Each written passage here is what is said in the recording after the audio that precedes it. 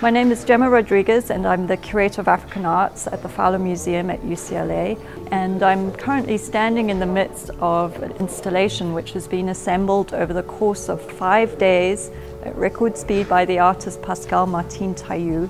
And the story behind this incredible feat of creative vision is the worst congestion in over a decade at the Port of Los Angeles meant that the shipment of artworks which were originally intended to be included in the exhibition did not arrive in time for the opening. And fortunately, amazingly for us, the artist kept a cool head and decided that together with Fowler staff and exploiting all manner of quotidian materials, together they could piece together something which was perhaps even more poetic.